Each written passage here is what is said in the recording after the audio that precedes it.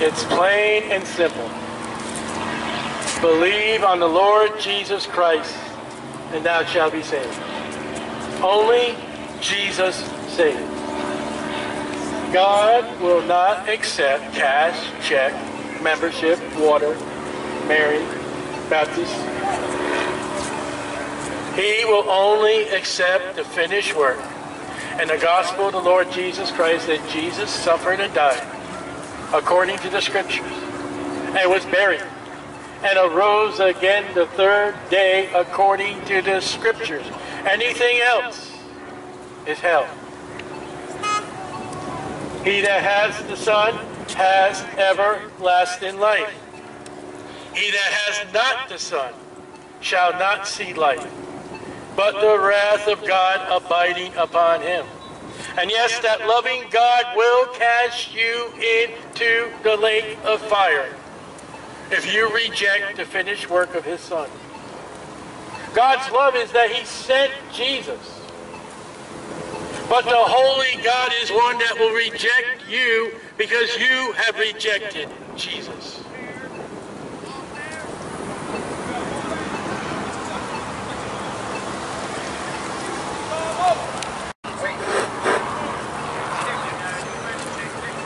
Hell is a separation from God. In hell there is no peace. There is no righteousness. There is no grace. There's no mercy. And the Bible speaks of hell of torments.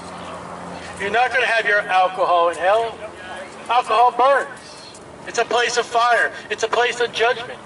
It's a place of darkness. You're not going to see your friends. You can't have a lasting party with them when you can't see them, and you're tormented.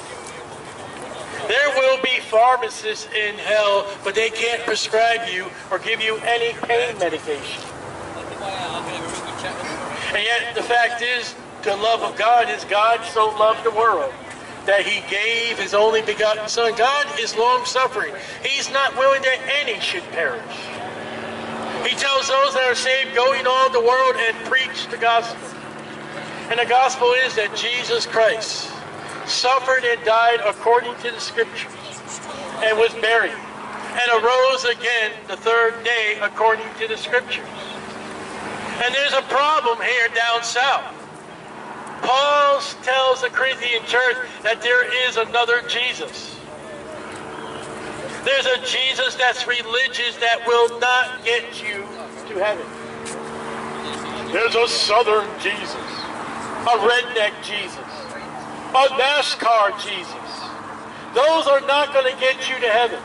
The Bible says there is no other name given amongst men under heaven whereby you must be saved. That name is set apart. God manifested in the flesh. For the wages of sin is death, but the gift of God is eternal life through Jesus Christ our Lord. For God so loved the world that he gave, there's that gift. He gave us his Son. Jesus Christ became the willing sin offering to God that was pleasure to God upon Calvary's hill. Believe on the Lord Jesus Christ and thou shalt be saved.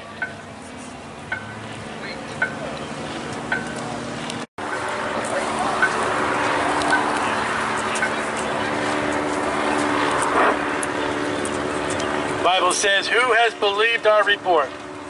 To whom is the arm of the Lord revealed? For he shall grow up before him as a tender plant, as a root out of dry ground. We're speaking about the Lord Jesus Christ. He has no form or comeliness. And when we shall see him, there is no beauty that we should desire him. You can forget about the pictures of Jesus you see today. That's not Jesus. There was no Polaroids back then. And Jesus Christ was not to be a symbol of handsomeness. He is to be God manifested in the flesh. He said that I am the way, Jesus said, the truth, and the life.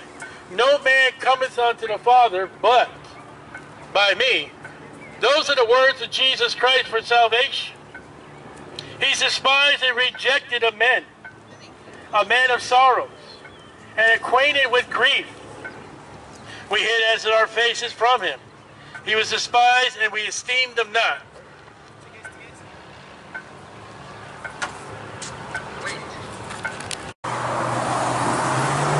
The truth is, you're not good enough to get to heaven. The Bible says there is none that doeth good. No, not one. The Bible says all have sinned and come short of the glory of God. You're not going to get to heaven on your own merit. You can't get to heaven by a happy little whatever you want to do. Jesus Christ manifested in the flesh, God said about himself, I am the way, the truth, and the life. No man cometh unto the Father but by me. So that rules out religion. When Jesus Christ is the way. Now you got to be careful, because the Bible, Paul wrote to the Corinthian church, said there's another Jesus. There are more Jesus out there, Corey. And there's another spirit. And there's another gospel. And yet the gospel of life is that Jesus Christ suffered and died according to the scripture, and was buried, and arose again the third day according to the scripture. The wages of sin is death, but the gift of God's eternal life through Jesus Christ our Lord. And if you're not good enough, what the Bible says, there is none that doeth good. You are not going to get to heaven without the Lord Jesus Christ. John the Baptist said, he that has the Son has everlasting life. He that has not the Son shall not see life, but the wrath of God abiding upon him, and that wrath of God is hell.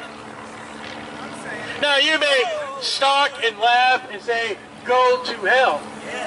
But when God says, depart from me, ye workers of iniquity, I never knew you, and your name is not found in the Lamb's Book of Life, you will be cast off into hell forever, and there are no alcohol in hell, because hell is fire, alcohol burns up, there is a place of darkness, you're not going to party with your friends, because you won't be able to see your friends, and the Bible speaks about hell being in torment, tormenting, it's not a place of a party, it's not a place of fun.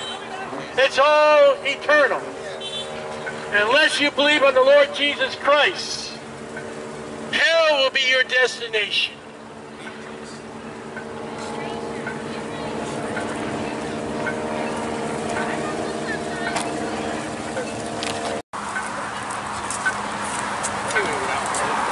Walk down to our Jesus.